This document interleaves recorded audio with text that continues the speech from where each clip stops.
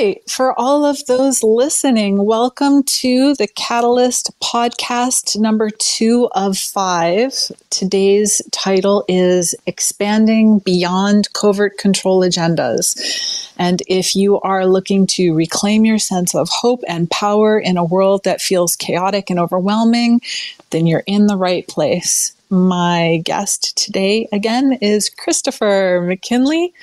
Welcome, Chris. Hey, what's up, Maya? Good to be here. Thank you for the invite. I'm excited to get into this subject matter today.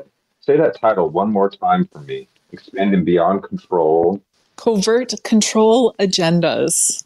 Covert Control Agendas.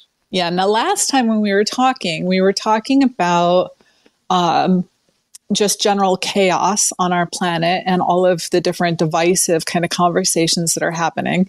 And we were talking about seeing the way core values kind of reconnects us to the humanity in ourselves and other people, brings win-win solution opportunities available to us, where it's really, really hard to do things that are generative or positive are going to generate a solution if we're angry or if we're overwhelmed or if we're antagonistic to others. So, it's kind of seeing those core values as a path out. And Absolutely. Okay. That's a great insight. That's very helpful. Go ahead.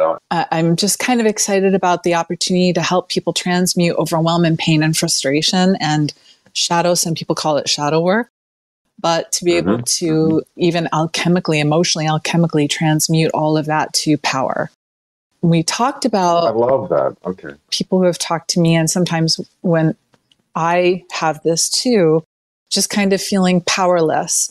Like there are so many different agendas in the world and not necessarily apparently in our best interests, right? So let's start there. Like, what control agendas do you see in the world? Wow. Okay, well, I can definitely relate to that sense of powerlessness, and I see that growing sense of meaninglessness and nihilism even growing in the world, as we spoke of last episode. As far as covert control agendas, gosh, there's a lot that we could say on that. I see it's suffusing mainstream media. Both sides of the political spectrum seem to be caught up in a very dichotomous play where it's got to be this either or, very black and white. There's no shades of gray or nuance kinds of understandings of the world. Yeah. So right there in our mainstream, you could say that the legacy giants, the big media guys have been around for a long time. And I think a lot of people left and right and center can see that is certainly something that is compromised to at least some. Yeah, hearing you talk about the media brings to mind the political system in general and government control. A lot of people are very divided about COVID and whether there were covert agendas. And I can I can see the ways that, if you're trying to govern an enormous number of people, I can see a certain angle of innocence where at first you're just trying to legislate, you're trying to put structures in place, you're trying to find ways to make life easier for everyone and include everyone's concerns. Sure. But that can also be really overwhelming. And we also, for every person that you talk to, sometimes there's different interests at hand, and that can in itself be overwhelming, right? But then when I look at things like pharmaceutical company promotions of medicine that is known to create negative side effects, it makes me wonder if there isn't some sort of covert control agenda, that they're just more interested in the money than they are other interests. There is a lot of capture of our political system, and you see it in the lobbyists that dominates like 8-1 for every congressperson. You have these lobbyists, and you have that revolving door situation that goes on where congressmen will go and work for companies that were lobbying them previously, and then they come back to Congress oftentimes, and they're working on behest of that company, writing bills, not even writing the bills, letting the companies write the bills for them, and then just submitting them under their name. How deep does it go, and how deep do we want to go down the rabbit hole on that? It's certainly those corporate capture, and there's this great quote by Thomas Paine where he said that, quote, that there are men who get their living by war is as shocking as it is true, but it becomes all the more unpardonable when those men seek to sow discord amongst nations to further enrich themselves. Oh man, that's And so genius. isn't that great? Mm-hmm. So that's been known since our founding that there were, and I think Andrew Jackson said that even now, early in our country, moneyed powers are already challenging our government to a trial of strength. So the moneyed power situation has been here since the beginning for us, and we always knew that it was going to be an issue. Nowadays, out of the top 100 corporations, and I picked this fact up, gosh, like 20 years ago or more, so it's possibly even worse now, but of the top 100 corporations, the top 51 are out of the top 100 economies, the top 51 are corporations, Mm-hmm. the bottom 49 are nations. Good heaven. Wow. And, yeah, and so there's a term, corporatism, which I think is an important distinction to make because people often look to blame capitalism and free market systems. Yes. I can see crony capitalism and corrupted capitalism being a problem, and capitalism not being perfect in and of itself. But the free markets do seem to be an equalizer for people, allowing anybody, no matter where you are on the social ladder, to be able to engage in trade and be able to achieve upward mobility. Yeah. And not have to be stuck as a serf or in a caste system or under the rule of some totalitarian dictator. Yes. So we have those issues. So now, is there an even more covert agenda in that corporatism is seeking to gain world domination and is using governments and their armies and their media systems in order to push us in that direction into some kind of one world totalitarian system? I do have concerns about that as well. yeah, what you're talking about, I've heard people talking about, I mean, even the control of food. So food in the supermarkets is often full of toxins and things that render us obese. There's a lot of money to be made, in cancer therapies and other things. It's funny how these companies or these methods of trying to help become so powerful that they become multi-billion-dollar industries in and of themselves, and then they don't want to go anywhere. So telling people to eat less sugar or not to eat margarine or something like that is counter to a profit motive. Yeah, and we've seen in scientific studies where cutting your salt, cutting your healthy organic fats is actually detrimental to the system rather than positive. It is. But I think where you're going there, though, in suggesting that food may also be compromised because that compromises our own intelligence, our own energy, our own upward mobility in other ways. Yeah, farmers not being able to grow organic seeds because the seeds have been modified so that they don't sprout on their own. So that's part of that whole, is there a covert control agenda around not only media, not only politics, not only pharma, not only food, but even right down to history at the Roman Empire, conquering a whole field of thought. For example, I think as human beings, we mourn every day a gap between what we can imagine possible and what is real, what's tangible in our day-to-day lives.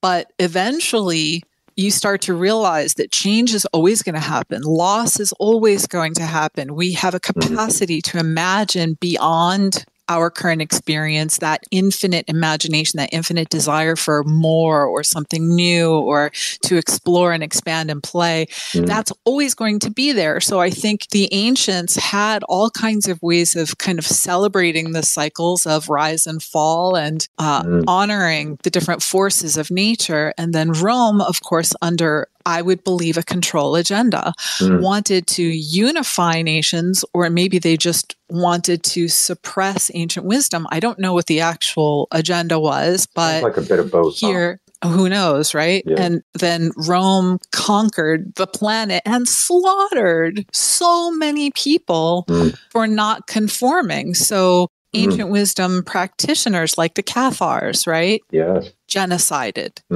Wow. And if you look at the Templars going from temple to temple all across the planet, even as far as India, and looting. And if you look at ancient Eastern temples where there was a crystal at the center of a structure called the lingam and the yoni structure, and these crystals have been broken, destroyed, Oh my And God. so it makes me wonder if this kind of intent to, I see it in, I used to do searching for the patent office, and there was a lot of conversation seeing patents that should have been still searchable in the patent office that were no longer visible, that had to do with free energy or human advancement. Oh, wow. And so, you start to connect the dots, and some people say, oh, you've just got a conspiracy, right? But just because you say the word conspiracy does not rule out the truth that all of these facts exist, and that all of these, for example, the Food and Drug Administration suppression of anything, even when it's scientifically validated, if it conflicts with pharma interests. Yes. Or I think of Raymond Royal Rife, or experimenters who found solutions and talked about their solutions and started giving their solutions away. Wilhelm Reich is another. And one after the next, the man who built the car that ran on water, they're suicided. Oh, right. Their labs are burned, and black suits break in and steal all of their work and all of their notes and all of their equipment. It's just a mountain of evidence of all these things. That's and a mountain right. of facts. Yeah, that term conspiracy theory has been turned by the mainstream major media that we've been talking about, turned into a negative buzzword, so that you will automatically relate whoever is using something that can be associated with conspiracy theory as crazy and as not worth listening to. But of course, there can be truth. There are conspiracies that come true, and it happens all the time. It's actually a common thing. It just takes a couple or more people working together in secret. Which are true and which aren't, we don't know, but we can explore openly. And, what you're speaking to there, it also makes me think about, so it does feel like there's been an effort to depreciate self-sustainability. I suppose it goes all the way down to the health and what we eat, but it goes up to now from the individual to the level of the family. The family isn't able to grow food as easily because the seeds are owned by Monsanto, and the plants aren't regenerating seeds the way that they've genetically modified them. So you can't collect your own seeds. And in places like India, it's illegal to do that. And so they get you hooked onto their seed system like a druggie that's addicted to something that you have to keep going back to the pusher to get more. So you're reliant on the pusher. So you see that control. It's all the way down to the level of the individual's health and access to quality foods and quality interactions with those in their environment. And it hits the family, it hits the community, it hits the state, it hits the nation. So it's hitting us on all levels. And then you spoke on the Cathars and the Templars and the destruction of ancient knowledge. That really lit me up, because we hear these stories of the murdering of medicine men and women, of witches and wizards all over the world. And the word witch, before the Roman Empire, the word witch actually meant the wise ones. And then the church made it unorthodox. And so anyone who was pagan, witch, these terms became negative and implied someone who needed to be destroyed. Yes. Then that's exactly what happens. And so that ancient knowledge of what different medicines and different plant medicines can do for us was lost. So you know that before pharma patented the formula, aspirin was actually derived from chemicals in willow bark. Did you know that? Willow, that's right. I did know that it came from a bark of a tree. Yeah. So medicine originally was plants, was herbs, was things that we grow in our garden. For example, I love to drink lemon balm tea because it's very calming. It's called a nervine. And there are herbs like aspirin that just act on the body immediately. And then there are herbs called adaptogens, and adaptogens are fascinating because they literally adapt to your chemistry. So, for example, things like ashwagandha or blue purum, if you take them and you don't need them, they don't act on the body, but where you need them, then they act on the body. It's fascinating. Oh, wow. So let's just kind of zoom way out and take a way out bird's eye view of this conversation. Control agendas, whether it's a conspiracy or not, is debatable, certainly, but there are places in our daily lives where we have loss, where we don't maybe have the freedoms that we want, where we desire to grow and for whatever reason we get frustrated, or where we don't have the freedom that we want, right? But if we zoom out even further, the ancients talked about the yugas and the golden ages and the dark ages and the Ouroboros of this cycle that just goes around and around from dark ages to light ages. Yeah, I follow one yoga teacher that talks on the stage of Kali Yuga that we are in right now, and how we are hopefully moving into a new golden age. We spoke of this a little bit last time too, and we spoke of the age of Aquarius. So don't the ancients consider things like preference and change and loss and desire, they consider it illusion, right? You see that a lot, like in Buddhism. Everything is samsara. It's an illusion. So tell me more about your direct experience with the illusion of suffering. Well, it's certainly due to attachment, as the Buddhists suggest, to our expectations and our reservations, like mistakes maybe we made in the past, or things that we feel can kind of close us up emotionally that are still there in our psyche, hanging on. So we have reservations and fears attached to them that can come up in our minds as thoughts and worries and concerns. You also have expectations where it's almost like we're putting our happiness, like our sense of being okay, into the future. Conditions. Based off of some kind of condition that we want to achieve. And it's fine to have, I think, to have goals. But the expectations can weigh on us emotionally because we're expecting it to happen. And if you can drop the expecting part and just do the thing that needs to be done and let it go, you just do it because it's the right thing to do. This is a goal I would like to achieve, but I'm not going to set emotional attachment to this coming true. I'm just going to go for it. Yeah. When we let go of that expectation and those reservations, we find that we're more fully present in this moment, so we can actually attend to whatever we need to attend to much more gracefully, much more optimally, and we're much more likely to achieve those things, those goals that we would like to achieve.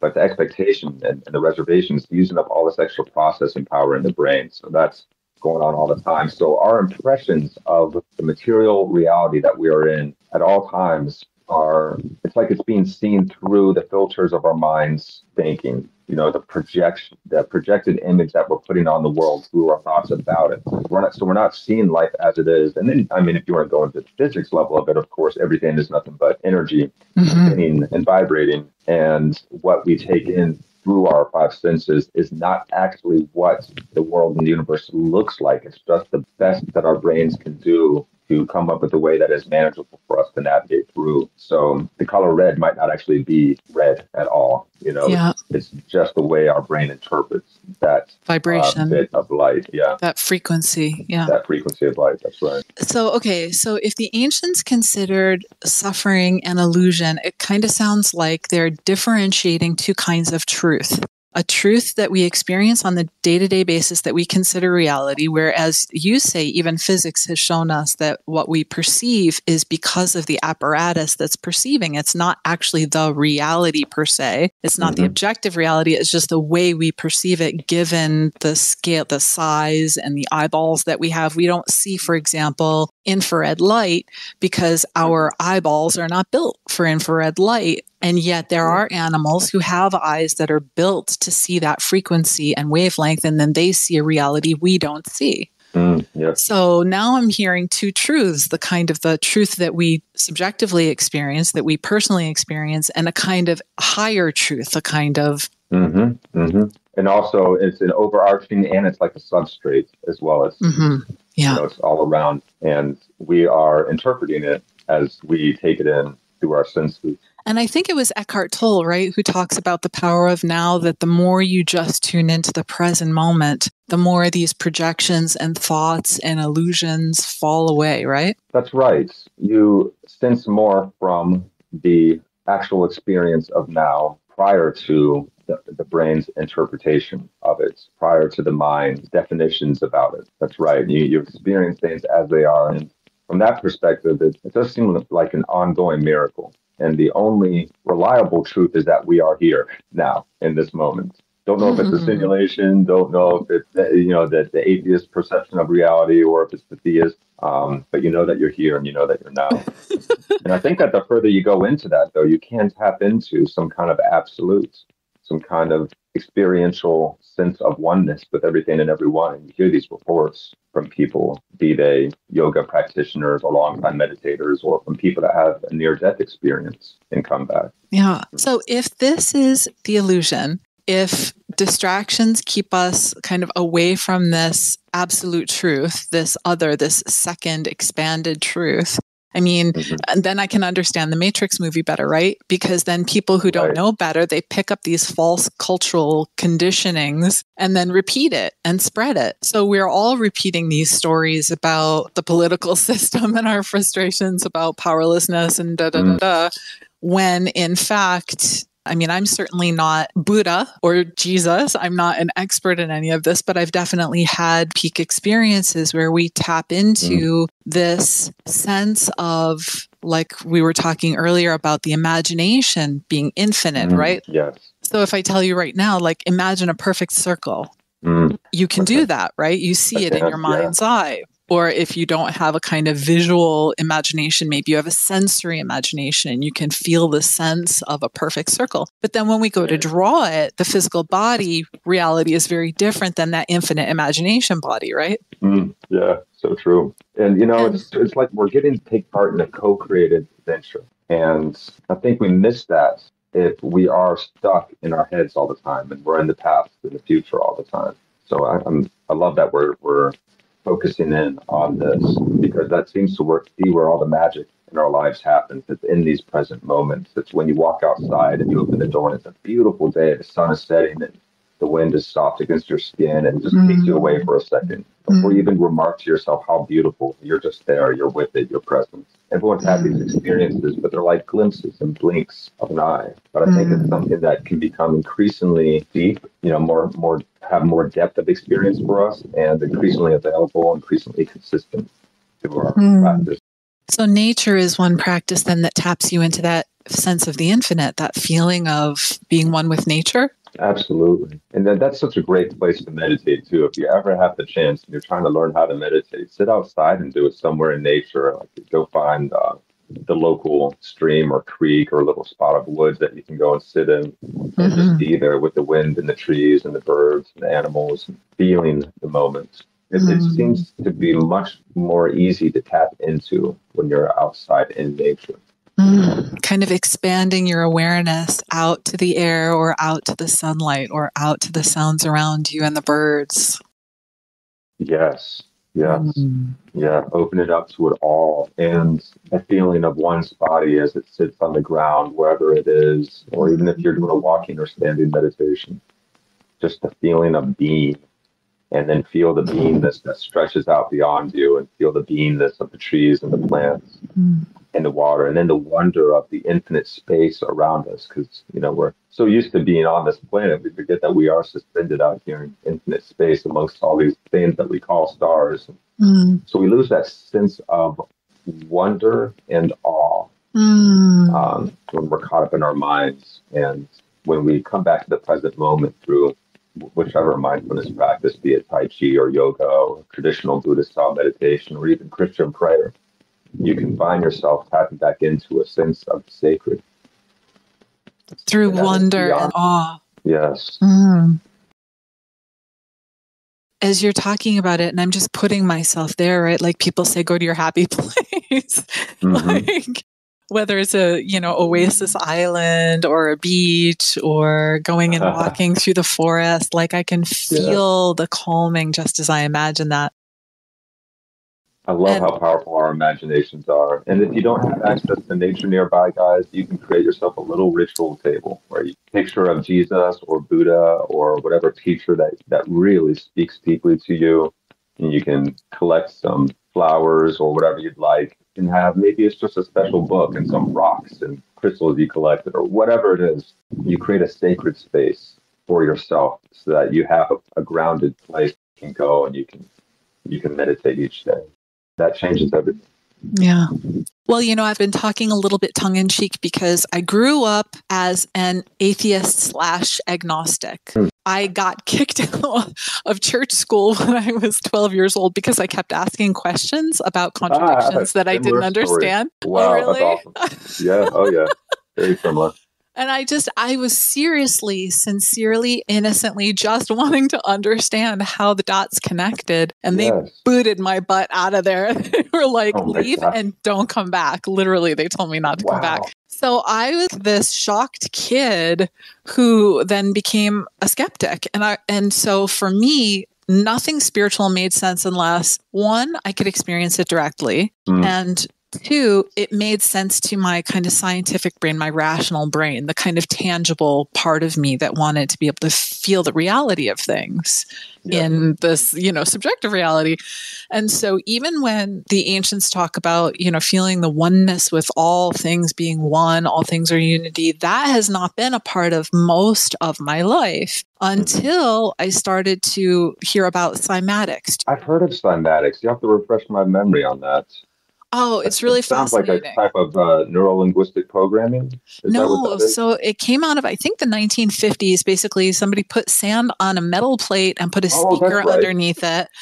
And then when they would tune, they would vibrate sound underneath the metal plate, and the sands would shift to create geometric patterns on the plate. And a lot of people have heard about this now, and you can find all over the internet 3D cymatic patterns of grains of dust or mud or sand or whatever, baby powder on metal plates, and these amazing organic forms that you see in nature, like in a sunflower, or that you see in a conch shell, or that you see in tree leaves, or that you see on flower petals. These things show up, and it started to make me think, oh, that actually starts to make more sense about how everything is actually interconnected from a rational perspective. Because if everything is vibration, it's kind of like, have you seen noise canceling images? Or like they do this with sunglasses also. Polarized sunglasses basically block a particular wavelength.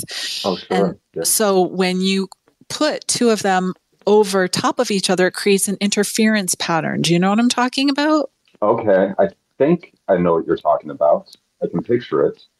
So noise canceling, basically the way noise canceling works is it puts out a vibration that interacts with the ambient sound vibration, and the two waves coming together silence each other. Cancels them. Okay. There's an interference pattern between the two waves, the two vibrations that cancel. And so this started to really connect me to a tangible, practical spirituality that wasn't dogma, but actually direct experience. One of the things I love doing is when I'm trying to heal a pain, I'll use the expanded, infinite perception of imagination, like we just went to that happy place or that going out into nature in our minds, right? So that's a brainwave, that's a frequency, right? Yes.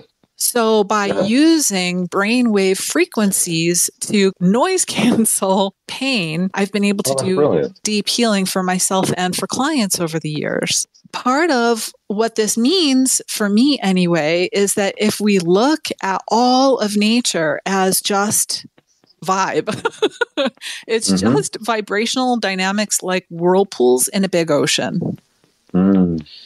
So some of space has a planet and some of space doesn't, but space isn't actually empty. It's full of, as you said, like energy, right? There are light. Potential.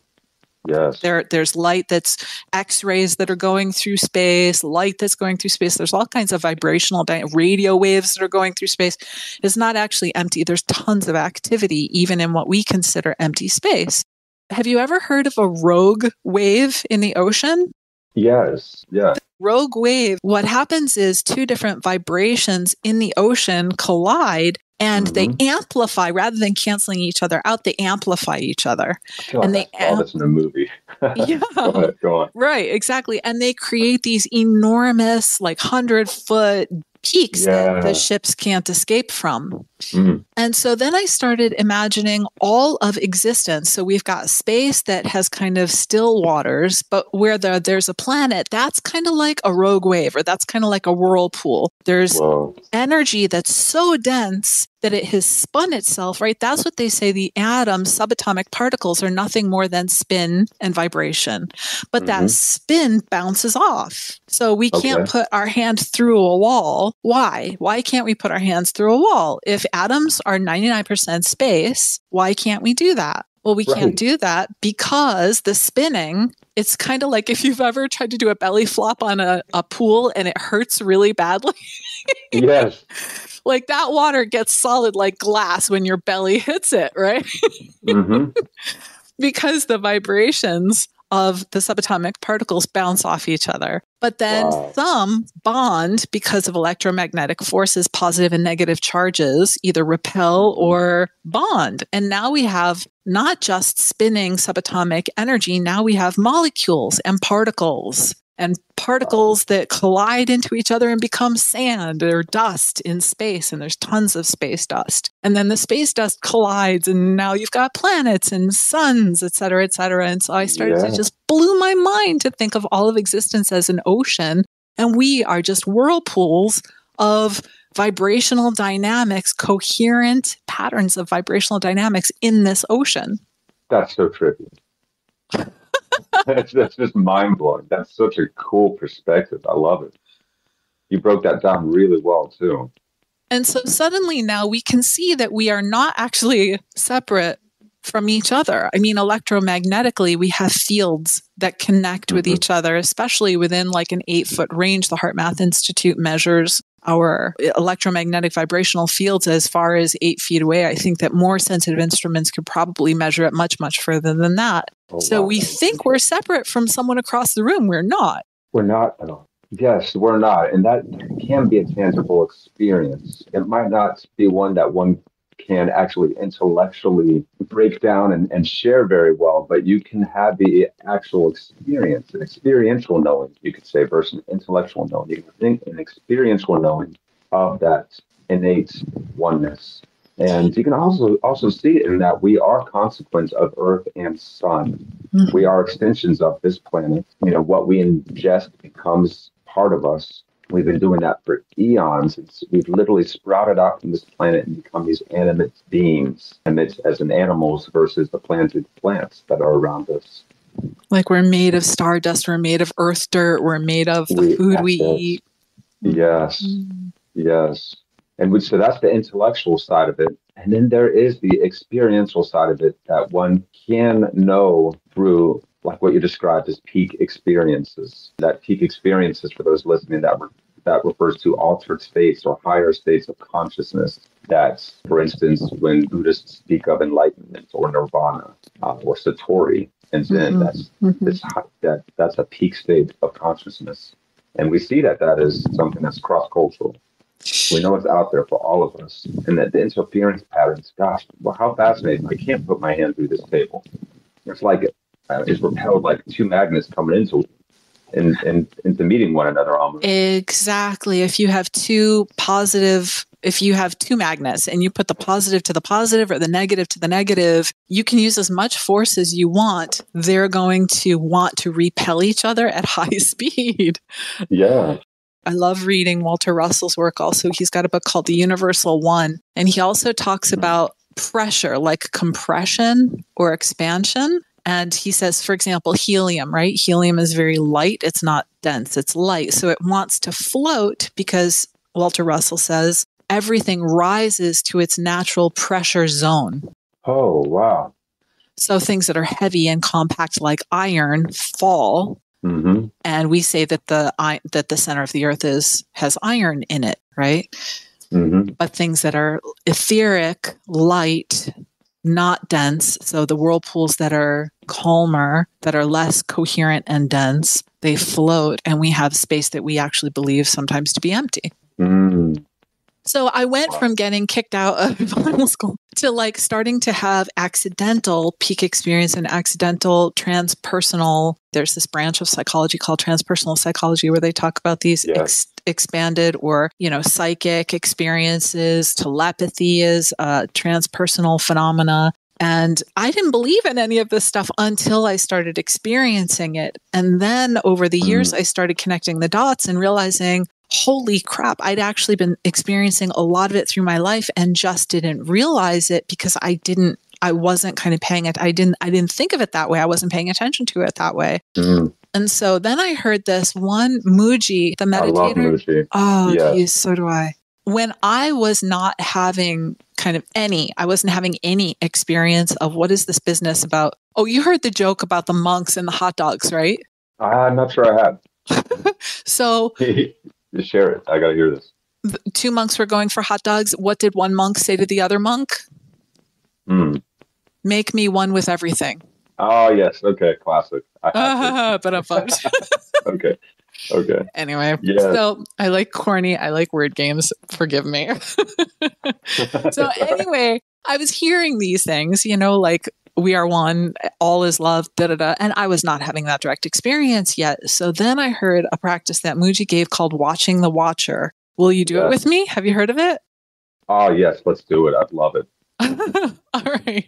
So the idea is just for a moment, watch your thoughts. We're in the beta zone. The thoughts are running. Maybe you're thinking about the call, or you're thinking about what you have to do after the call, or maybe you're thinking about problems in your life that have been rattling around in your head all day. Yeah. Just watching the thoughts, right? Mm-hmm. Notice how you feel as you're watching those thoughts. Mm-hmm. Now, watch the part of you that's watching your thoughts. Yes.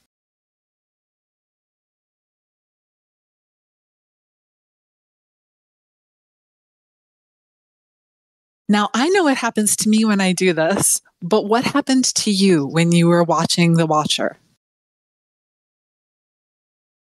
So, when I'm watching the thoughts, it's like getting into a detached state. So detached from the emotional weight of the different thoughts that come up. So there's like a freedom. Yeah. And then when you turn and watch the watcher, it's like trying to turn your own eye in on itself. And there's really nothing there. There's nothing there. There's nothing there. There's just, I guess you could say there's awareness. That's what happened to me. Even that awareness, it just got totally silent. That's it. It gets silent. That's it. It reveals that underlying and overriding presence, that substrate and that absolute transcendence at once. And at first, when one practices this, it can feel mundane. This is just a moment. But that little trick of self-inquiry that Mooji presents there, turning the awareness in on itself to watch the watcher, is where you find at first perhaps a subtle but peaceful stillness. I mean, from experience, I love Mooji, and I really take to self-inquiry practice like this. The more one dives into this, the more depth of that sense of presence is cultivated, and it can become quite blissful. That's exactly what happened to me. It started to get really blissful and really freeing. And then I was like, oh, here's this experience of just always been here. Being one. And it's infinite. It's not that the silence had an ending point, as if I could sit in that blissful, ecstatic silence for an eternity, as long as I chose to just stay there. Yeah. And that was the first time that I started to get aware of, oh, there is this inward access to this expanded self. And that's, today's title is Expanding Beyond. I need to integrate both the inner skeptic, the aspect of me that has been atheist, has been agnostic. I need to have answers for that side of me. But also, I have this part of me that has really relished this spiritual discovery process of going one exercise at a time, deeper and deeper into places nobody taught me these existed. Like, nobody teaches in school that you can actually train yourself to be telepathic or to do remote viewing. But then there are people out there who do. And then there's like reading a book in college by John Lilly, Programming and Reprogramming the Human Biocomputer. Oh, cool. Now, I've heard of John Lilly, but I have not heard of that book. Even the title alone got me super excited, because what it meant to me was that we have way more control, way more power to access transpersonal. Last time we were talking about the Ubermensch, the becoming the peak of what humanity is capable of becoming. And I was like, do you mean to tell me that there are abilities and aspects of who we most deeply are that have not been taught to us, but that are out there for people who are seeking that? So then I started to collect, and I had this whole list of schools and practices and teachers and hundreds of things that I had studied. And then originally I created my coach certification school out of that and was teaching people the wisdom from that. And then I called it Catalyst, and then it got simpler and simpler and simpler. And I realized, you know what? They're all doing the same 4 things, all of them. The first one is they're tapping into what they do want rather than what they don't. So that's the core values that we talked about last time, right? Yes. The second is they're accessing these expanded states in order to leverage the capacity of infinite imagination, of vibrational dynamics, of the brain's capacity to render brain waves. They're leveraging that. And there are tons of books on this and recordings. Burt Goldman does quantum jumping, where he has you meet a parallel universe version of yourself in your imagination, who then gives you answers, gives you solutions. I've actually been able to modify habits just by doing Burt Goldman quantum leap meditations. There's tons of stuff like this. There's actually scientific research backing it. So I've put this on other recordings. I don't want to be redundant, but there was a test with basketball players where imagining free throws helped players perform better, imagining perfect free throws before the game, than if they actually went out and practiced them before the game. I've read about this study. Oh, wow. So the power of visualization. Yeah. And the same thing with virtual reality pilots. They found out that for 20 minutes after putting pilots in a VR tank, they couldn't have them fly planes because the brain was responding to their environment as if they were still in the VR. So the brain didn't know the difference. The brain was reacting as if it couldn't differentiate between the VR and the physical world, that it kept responding to VR as if it was real. And we know about placebo effect and people going into knee surgeries. This was another science experiment where they told people up front, some of you are going to get knee surgery, some of you aren't. Some crazy percentage, I forget the number, came out of the placebo group actually having healed knees who did not undergo surgery. Oh my gosh. And and there's a personal friend who was bedridden, totally had blood ailments, and wound up healing himself just by committing himself to this. Now, I'm not saying this is the only thing you should do. I mean, Steve Jobs did it and tried to will himself out of having cancer, and the cancer ultimately killed him. So I would like to say this is for informational purposes only. You make sure you see your medical doctor and your legal professionals and get all of your professional consultations that you need to get and use them together. Integrating the best of both worlds, I think, is a great solution. I agree. Absolutely.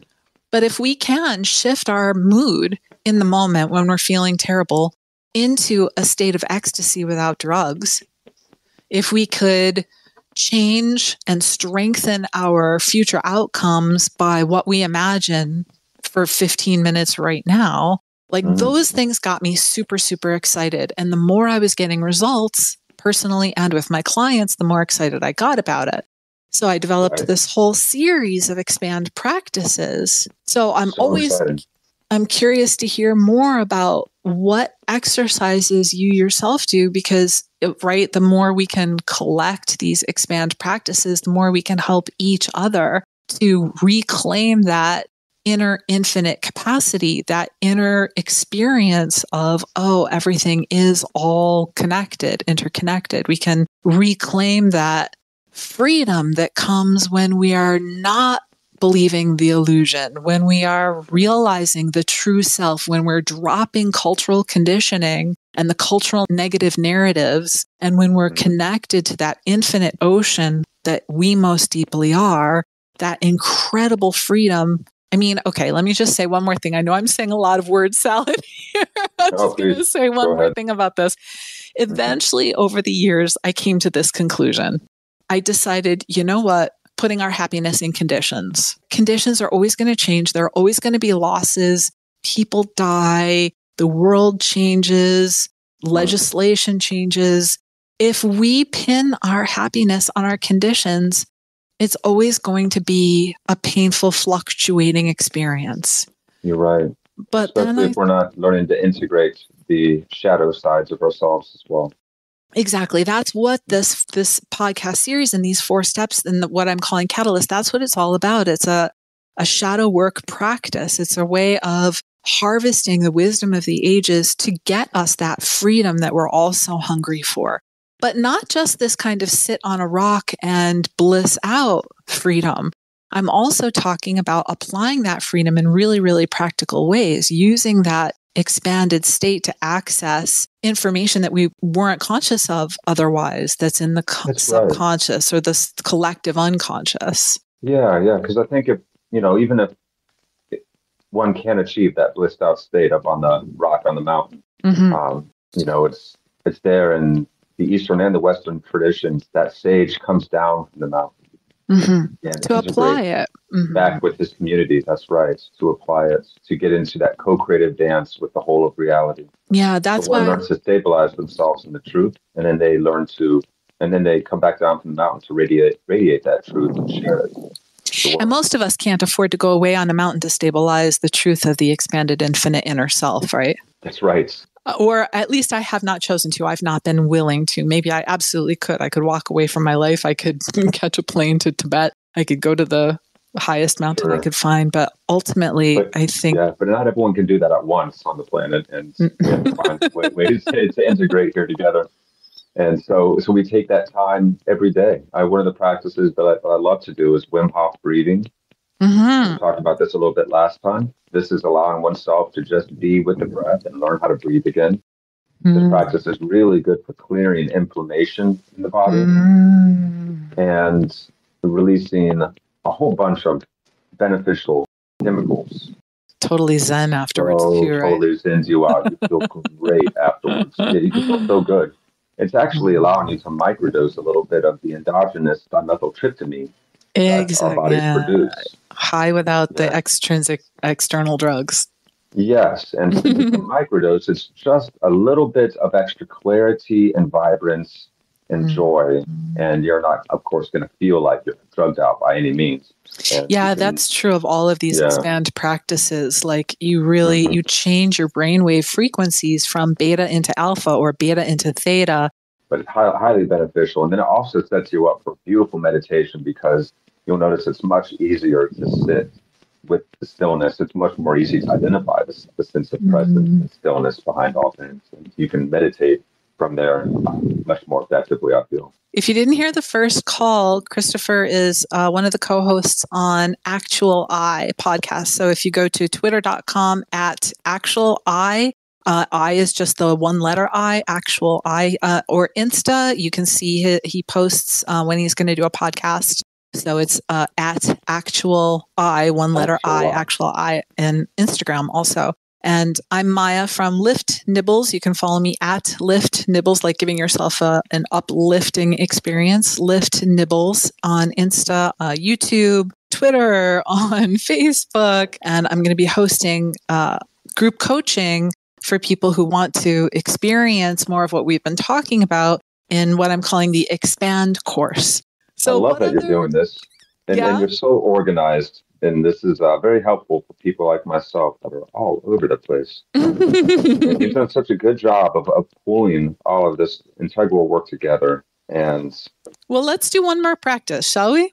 Oh, I'd love to. Let's do that. Yeah, so we were talking about practical spirituality. And the whole point behind practical spirituality is, to rubber to the road it, not just get the high, but also actually resolve some life issues. We were talking about the noise canceling, or even better than that, to get better and better at clearing, I like to say clearing the mud from the windshield, or Daniel Raphael likes to call it closing tabs on your mind. Cool.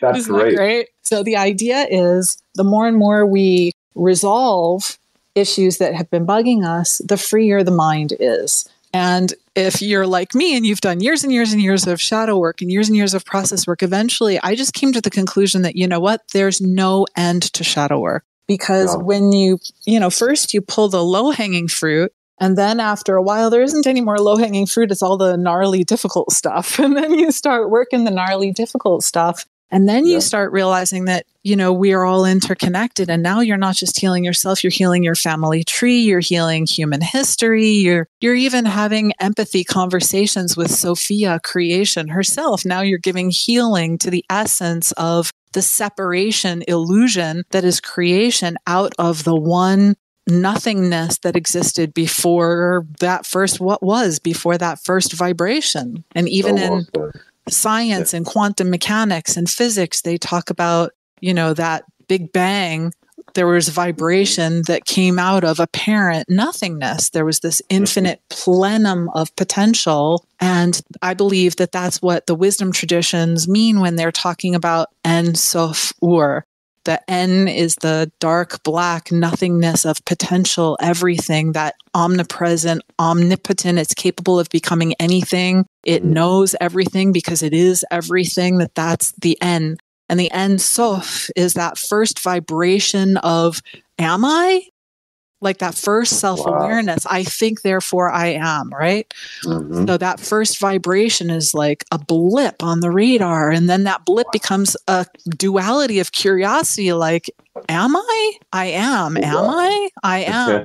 And now I don't know if I am. I need an other in order to verify if I am. And then we forget that we are derived from one, and we split into an exterior mirror to look back at us and verify, yes, you are. Let me validate you.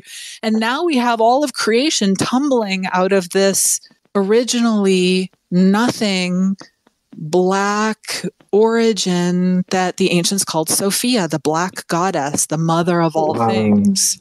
Wow, I love the way you're able to link all this together. That was brilliantly put. And what a cool, that felt like hearing the story of my life in a way, like hearing the story of our creation. Exactly. While you're talking there, you're talking about how there's no end to the shadow work. And I just wanted to add to that, there's a beautiful yin-yang symmetry going on here. There's also no cap to enlightenment. There's no cap to enlightenment, yeah. There's no end to our potential self-realization. And that is to say, just like you were saying, tracking through the process of the shadow work and getting closer and closer to the beginning and the source from which we all came, there is no end to our capacity to grow within and co-creatively grow with the entire world. And our sense of self can broaden as we move through this process of, what some call enlightenment or self-realization. Yeah, I've heard we realize we're not the small self. There's this S, capital S, larger sense of self that we are all inhabiting at once. And so as one goes through the shadow work and is whittling down the illusionary sense of self and those projected walls between us and the outside world. Yes, melting the walls. Yes, we are enlightening. We're becoming brighter within ourselves, and our sense of self, continuity, starts to grow beyond our own physical body. We start to feel that we truly are this earth, and we are at one with these beings around us in ever deeper ways. So that capacity for lovingness that can come through us can come through increasingly. So it's like, don't be scared away from the fact that there's no end to shadow work, because that also means that there's no end to enlightenment. And that extra shadow work we're going to be doing as we continue through our own personal shadow work, we start to realize we're working with the shadow work of our world and the generations that came before us. Being able to first become aware of an effective process to do shadow work that isn't draining, that's incredibly nourishing, that yes, shadow work can be ugly, and the closer and closer you get to your freedom, the more and more stuff comes up that wants to be cared for because other stuff got cared for, so more comes up that wants to be cared for. And then eventually it all starts to just blur into this spaciousness. And that's my passion, is myself going through that process and supporting clients to go through that process. And like you and I have talked about before, like we are all walking each other home back to that absolute truth. Yes. And then we get to the absolute truth. And then maybe the black void of eternity gets boring after millennia and millennia and millennia. And we say, you know what, let's go back and dive back into the suffering and the misery to play, because it's fun to cuddle cats and it's fun to, it's fun to roll in the grass, and sex is delicious. And, like there's all these delicious parts of being alive. And yes, it comes with the flip side, but it also comes with all of this beauty and this capacity to go around and around that carousel again and again and again. Yes. Yes. I was picturing the Big Bang happening over and over and over again. We go through this process from millennia, then we dive back in and we're like, let's do this again in a new multiverse experience. Yeah. So the divine is constantly in that recursive loop. Recreating involution, evolution, right? That's what they say. We evolve to unity, and then unity chooses back into creation again, involves itself back into involution. Wow. I love how our language mirrors this as well. So we did a good job coming up with our languages, because the etymology is ingenious. Humans are incredible. Oh, don't get me going on linguistics. When we go back to ancient linguistics and you see how the original sounds of Hebrew and Sanskrit and the Phoenician language relates back to meaning, it becomes a whole magic in itself. It's really amazing, but that's for another time. It's on the hour, and I know you may have a hard stop. We didn't get to our practice. Do you want to continue, or do you want to wrap for today? I got about 15 minutes. Okay, left. we can do that. I think that's Let's do it. So if we're going to go through expanding for fueling, for problem solution, for, finding any challenge that you have in life and finding a resolution in a really sweet way, there's basically 4 steps, and I'll walk you through them. You don't have to think about it, but we need to start somewhere. So what is one situation that, if you could have it different, something you're unhappy with or frustrated with, or something that breaks your heart? Give me something we can work on in your life that's real to you. Okay. A loss of the sense of the sacred seems to be hurting our world. And we've been speaking this whole episode on that sense of the sacred and how intrinsically valuable how integral it is to us as human beings. So feeling that loss of that sense and the reverberations of it increases in nihilism and division is something that weighs heavy. And that is a concern. And that's not not particularly personal, but it's important to you. I guess it is too. You care about it. Yeah, but it is very. And you said it weighs on you. So let's do tracking on a scale of 0 to 10. If 0 was not heavy at all and 10 is super, super heavy, where would you measure this heaviness right now? Right now, I give it a. Right now, I'm feeling pretty good, but if I were, say, embroiled in watching a political video or something, it would be anywhere from a 7 to an 8. Sometimes, So you're not at a 7 or 8 right now, obviously. And part of the reason... I'd say that I'm at like a 4 or 3 right now. Good. Well, so we'll start at a 4, because that's what's real right now. And when you're doing this practice, sometimes you'll start at a 7 or 8. If you can get down to a 2 by the end of the practice, you're doing excellent. If you can get down to a 0, all the better. But for now, we'll start at 4, because that's what's real. And a lot of people will start with something that they're really PO'd about. And they'll talk about what they don't like and what's frustrating and what they don't want. We're suffering control agendas. I can't grow my own food. I am, I can't find a place to live, and a bus full of people just came and invaded my town. They'll talk about the things that are frustrating, and that is important. We need to feel it to heal it. We've got to bring to conscious awareness what we dislike if we're going to find out what we want and what we care about. And so in your case, Chris, you already said, I care about the sacred. So tell me about that sacred. Like, what is it about connecting to the sacred? What is it about the loss of the sacred that you're hungry for? Well, it causes a sense of domicile in us, within ourselves, and I see that in many people around the world right now, a sense of homelessness, and the sense of the sacred feels like home. It's coming back home. So is it something like you see people who feel lost and you want to give them an opportunity to have peace? Yes, I want people to know that this is available for us all, and it's at the root of the myriad crises that we face in our lives personally and as a larger species, and the cultural crises that we face. That goes very close to the root. So you have a connection yourself to the things you're yearning for. You're yearning for that peace for everyone. Yes, more peace in the world. The war, the destruction, the division, all of that weighs so heavy. Yeah. So this is step one, is coming from the shadow of what we don't want and crystallizing, clarifying the core values of what we do want. And what I'm hearing you say is you want to be able to live a world that's in harmony, and you want to be able to have joy for everyone, a place of togetherness, maybe kindness, a place where we actually can find win-win solutions in easy ways, where we're celebrating life and enhancing life for ourselves and for each other. Well said. So just notice in your body, shift happens. Shift happens all the time.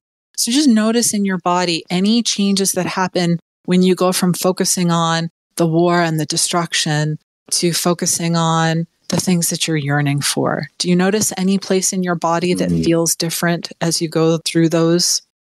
It automatically feels more optimistic and hopeful, and because it's coming from a loving orientation. Where in your body do you feel like, how does loving and optimism, where does that, what sensations do you have in the body? Where do you locate that? Yeah, it's arising in my core, and it feels good around my heart and down into my stomach. Yeah.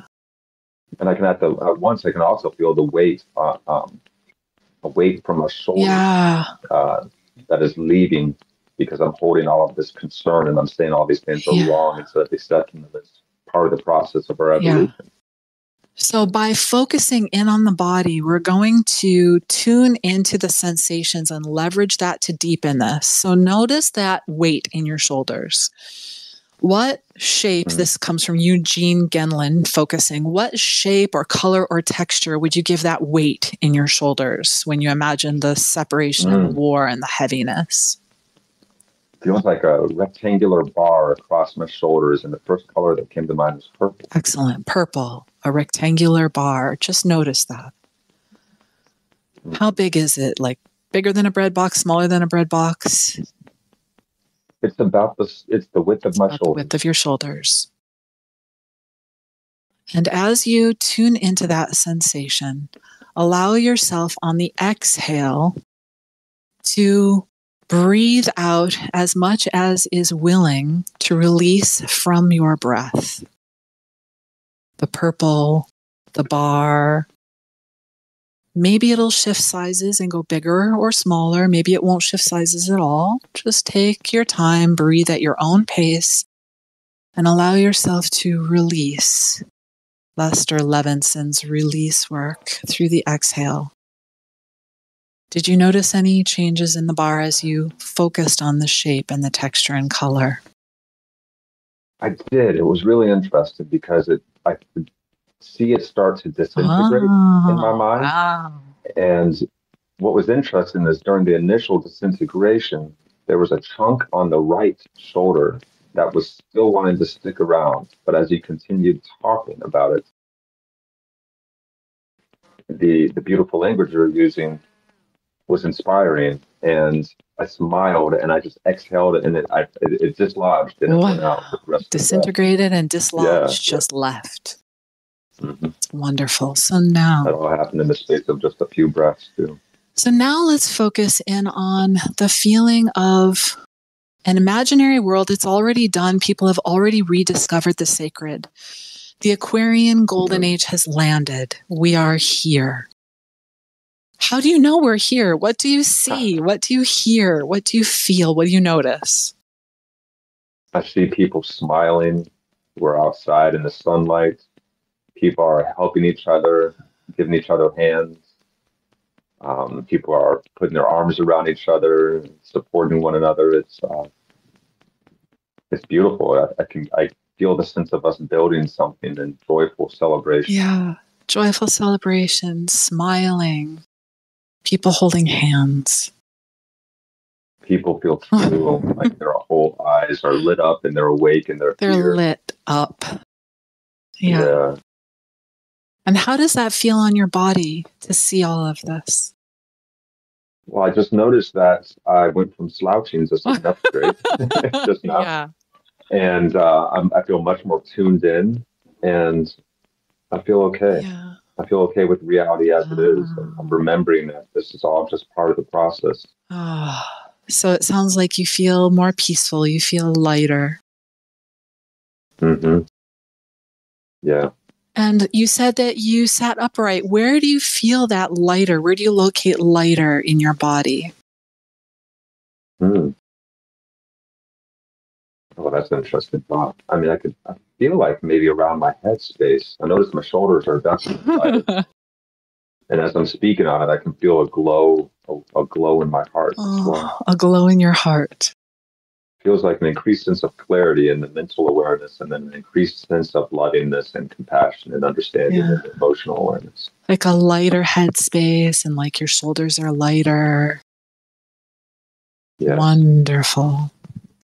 So what we've just done is gone from step 1 core values to step 2, the expanded experience that you're feeling now. And there are a lot of different ways to reach this expansion, but now we're going to use it. So I'm going to ask you to just turn up the volume as much as you can on that sensation, that feeling. See even more details of this harmonious, peaceful, sacred world around you. Feel even more the lightness and shine on you and in your smile and everyone's smile. Feel even more the texture of that lightness in your head. And from within this expanded, blissed state, I'm going to ask a question, and I want you just to listen for whatever occurs to you. And the question is, what might I do or ask of myself or other people toward this world?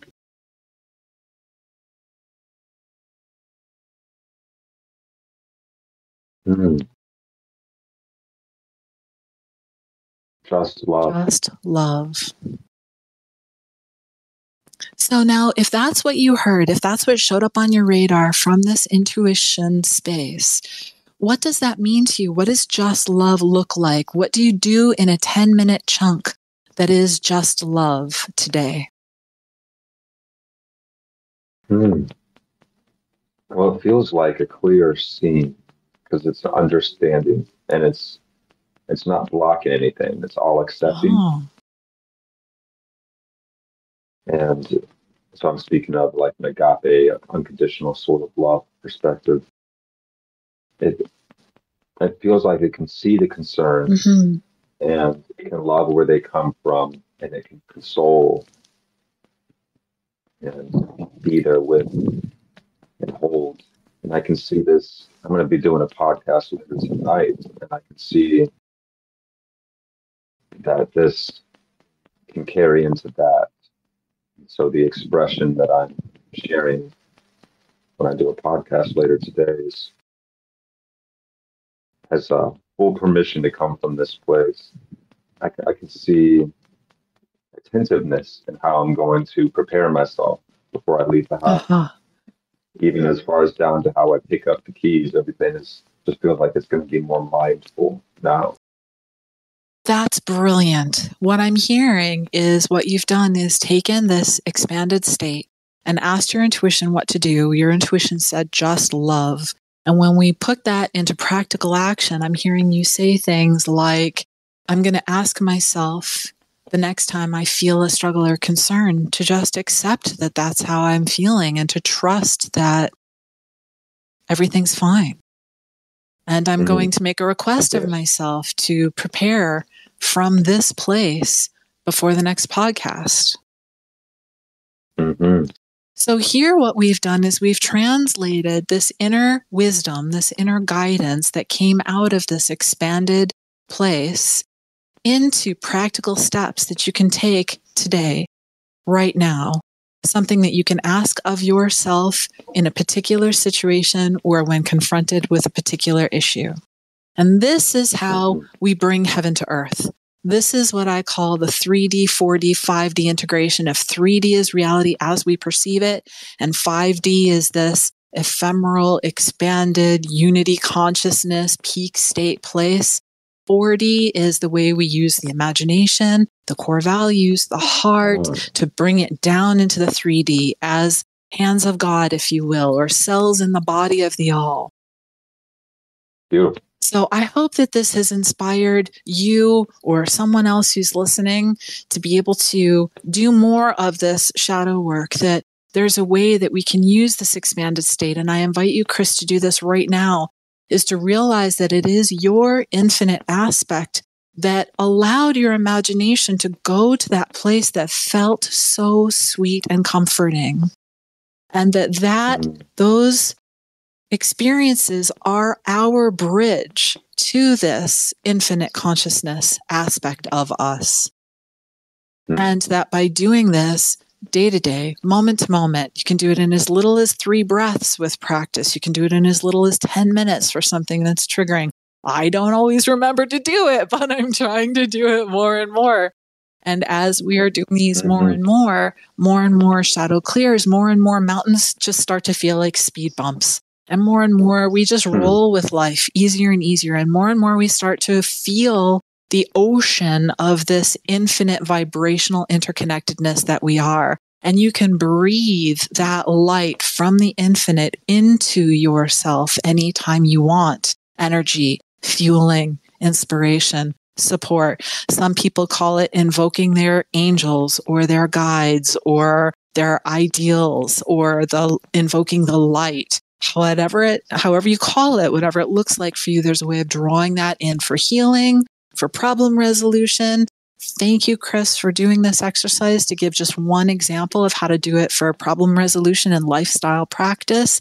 I really appreciate you. And without this banter, I'm not so good at just like lecturing to a microphone by myself. Thank you for being here. Thank you to everyone who's I'm listening. glad. Thank you so much for having me, Maya. This has been instrumental. You've really laid out some really accessible practices for us here, and I really enjoyed the process of going through them. And I see how that last practice we just did can be something so powerful for anybody, and you can use it to tackle the most, the smallest, seemingly insignificant personal problem, all the way up to the greatest collective human problems that we're facing, that I know we're all feeling and reeling from these days. So that is something that's truly helpful. So thank you so much for doing this catalyst work here. And I look forward to learning more about your coaching program and everything else that you're doing. Thank you. Well, I hope everyone will tune in again next time. Oh, beautiful. Excellent. And access more of our higher selves in the process. Amen. Thank you for your time, sir. I hope you have a wonderful podcast. Thank you. Thank you. I look forward to talking. And tune in if you like. Last time I said, congratulations on your first podcast, I meant Spaces. Congratulations on your second Spaces, and good luck on your podcast. Yeah, thank you for inviting me to do this. I am really excited to be taking part. Yay. Until next time. All right, Shaw. Love you guys. Thank you, dear heart. Bye, everyone. Bye-bye.